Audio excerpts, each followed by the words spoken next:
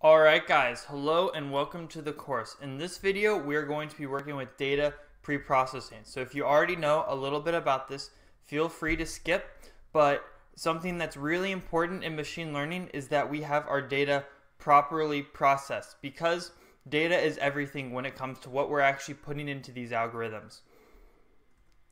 So first, how do you deal with missing data? Now, all the data sets that we're going to be using in this course are all nice and packaged up for you, courtesy of me and Kaggle and Scikit-Learn. But when you get in the real world, you'll find often that you're going to have missing data. So how do we deal with that? Because the model cannot handle missing data. It will throw an error and it won't work. Well, there are three things that we can do. One, we can remove the feature if, let's say, most of the points in that feature are missing. Like, for instance, if you have something like customer satisfaction, and you find that only 2% of your customers entered that survey, then maybe that data isn't going to be good for a machine learning model that's using a bunch of data on transactions. Also, you could remove the individual data point. So if the individual data point doesn't really have any information in it, let's say they only filled out one feature, but you have like 10 features, it might just be better to remove the data point.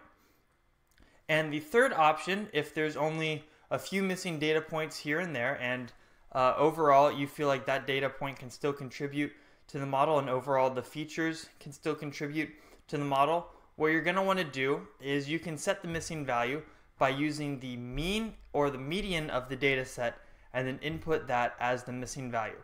So the mean would obviously be if you have a data set with a small scale, but if you have numbers that are super large and super small, it might make more sense to input the missing value as the median. And so right here you can see that is how we do it using Python. And this is pretty simple. I will have a GitHub link down below, and that's where you're going to find all the code for this course, including there's a notebook called Preprocessing, which is going to have all the code that we have here. Next, dealing with categorical variables. So something that you're going to notice is that in machine learning, not all variables are going to be just a set number.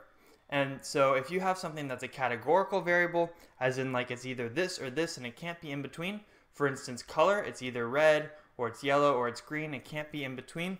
With that, you're going to have to convert that column, which would say the word red, yellow, green, yellow, and you're going to have to convert that into these numbers. And so this represents, is it red, is it yellow, is it green? And you can see here when we convert it to sort of a binary format, then the model is able to deal with categorical variables. So what you're going to do is you're going to do something called one-hot encoding, and it's super easy to implement using Scikit-Learn, and of course you'll have the code here that you can use. Next, we're going to talk about feature scaling. So feature scaling is something that it works sometimes, it doesn't work all the time, but it's at least useful to try depending on the algorithm and the problem that you're using. And so the idea with feature scaling is that if you have two variables, like say population and average age, these two variables are very far apart. They're on completely different scales. And that might make it hard for the model to really interpret what's going on. And so what we do is we scale the features by taking, essentially, if you've taken statistics, the new x is going to be equal to the initial x minus the minimum x, and then the max minus the min. And you can also just take the z-score, but the idea is that we get all of the variables on the same scale. So just to sort of visualize this, if you can think, if we have a variable y and a variable x, and they're directly correlated to each other, this line right here, this red line, is going to be what the correlation is going to look like. However, if you have a variable y and a variable x that is only 1/10 of the way correlated, like let's say the y is 10 times as big as the x, then that means that you're going to get a correlation like this blue line. And the idea is that for the model, sometimes if it has a stronger correlation like this red line, it's going to be able to perform more accurate predictions than if it has a weaker correlation like this blue line. And so in order to do feature scaling in Scikit-Learn, all you're going to have to do is import your standard scalar and then set your x equal to scalar.fitTransform x. Last and most importantly, we're going to talk about choosing features. So when you're choosing features, it's really important that you don't have any miscellaneous features. So for instance, there might be an ID column that just contains the ID of the data point.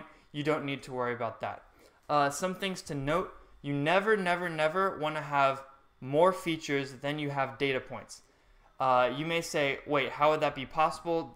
I'm going to have 10 features and 1,000 data points. And that's true for a lot of instances, but sometimes when you get to stuff like sentiment analysis and you're working with words, your features could be, is it this word, is it this word, is it this word, and you can get more features than you have data points. And so that's a big no-no. Also, you need to make sure that your features are correlated to the output. The idea behind machine learning is that we're trying to, from initial conditions, find an output value. So if the variables are completely unrelated, like, okay, let's try to predict someone's weight based on, what time they woke up. Okay, something random like that. If you just have a bunch of miscellaneous features, then the model isn't going to be able to perform strong predictions. Also, you want to make sure that the features are not too related to other features, because if you do that, the model is going to overfit. And basically what overfitting is when the model is really accurate on the data that you give it, but if you give it new data, it doesn't really work well on the new data because it's so used to the old data that I was training on. And so when you have features that are very closely related to each other, you can basically trick the model into making itself super accurate on the test set. So you want different features that aren't directly related. So an instance of that would be like if you had one feature that was time in seconds and then another feature that was that same time but in hours instead. That wouldn't be helpful to your model because those two features are redundant and it's going to most likely make your model overfit. But yeah, guys, that's pretty much it for this video. Remember, all the code for this course is on GitHub. If you have any questions, please feel free to leave me a message down below. And I'll see you next time where we're going to work with regression. Sweet. Thank you guys so much for making it to the end of this video. As always, if you enjoyed it, make sure to hit that like button. Also, if you have any questions, comments, or concerns about what we did in this video, please leave them down below. Now, if I could have just one more minute of your time, I would like to tell you about a service that I've been using for over a year now called Scribd.